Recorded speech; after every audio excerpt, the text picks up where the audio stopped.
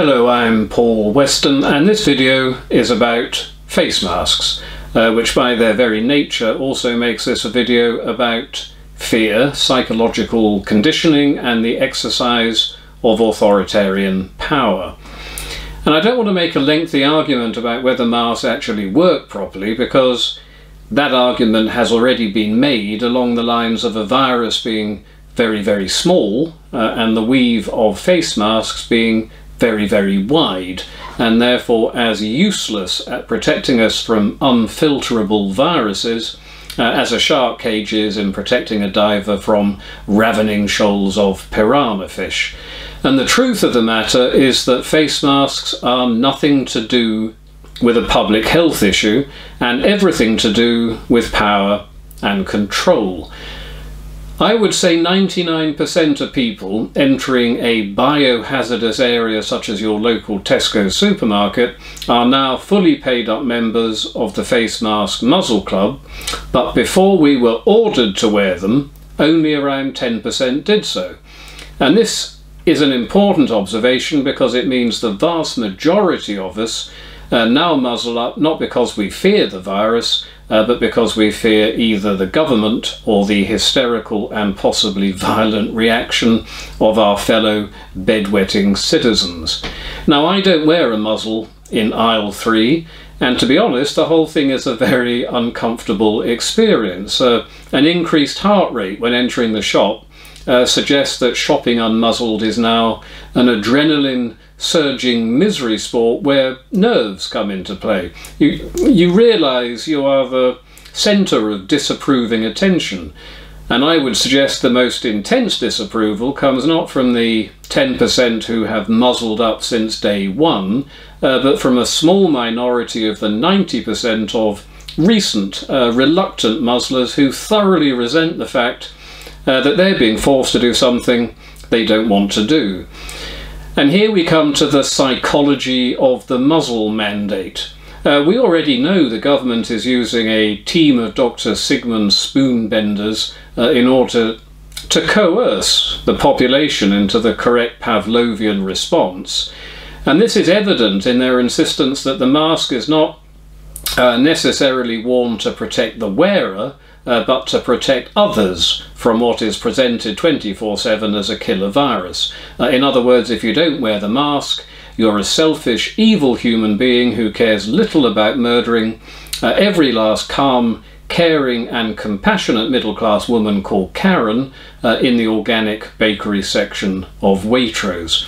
Now, isn't that clever of the government and the government's in-house spoonbenders? They don't need to create fear and obedience via the Gestapo.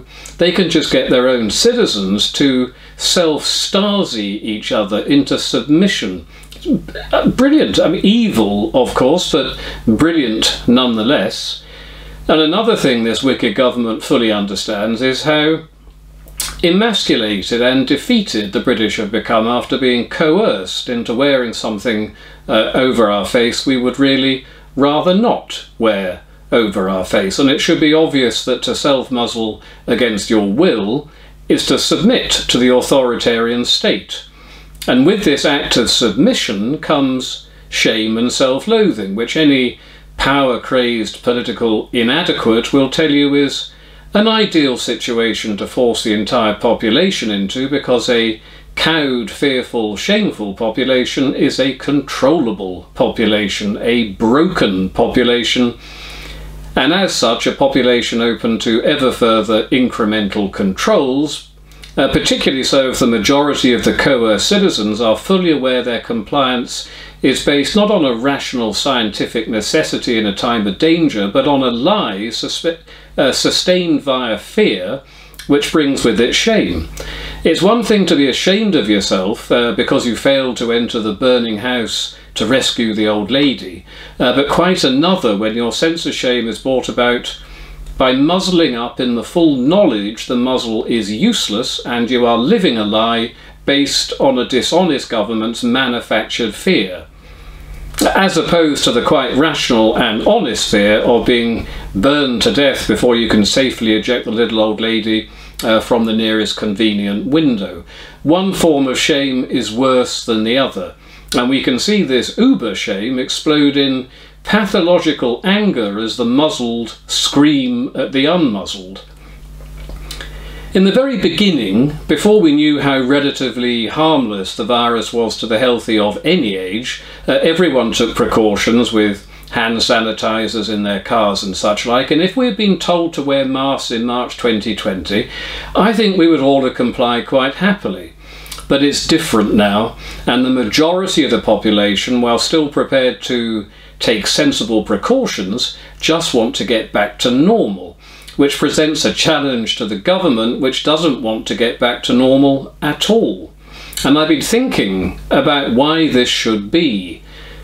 And New World Order theories aside, which I don't necessarily discount, by the way, all I can come up with is the age-old theory that politicians only become politicians because they want to exercise power over the little people.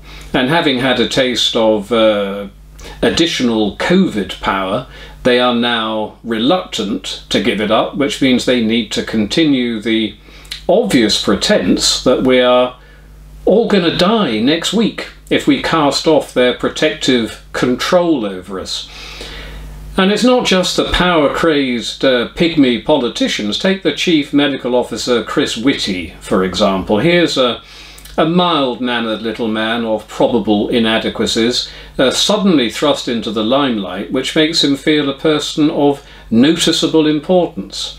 He never wants to let that feeling go, so he isn't prepared to let the so-called pandemic go either. Hence the now ridiculous situation where the virus, having done its worst, but only now are we ordered to wear face masks. And this is done, of course, in order to make us constantly feel there really is something to fear, that the situation is far from over, and every time we put this bloody thing on, we are reminded that a deathly disease still stalks the land, no matter that this is no longer true. And it's incredibly important to our ruling elites that we're not allowed to slowly return to normal. The new normal is here to stay, they tell us, and I firmly believe this is linked absolutely to their determination to continue the exercise of power they could scarcely have dreamt of wielding over a population up until a few months ago. Okay, rant over. Thanks for listening. If you haven't subscribed to my channel, please do. And if you have subscribed, please check it is still valid. YouTube seems to have taken a bit of a dislike to me, it would seem, although I cannot begin to imagine why. Perhaps truth is not wholly in tune with their community standards.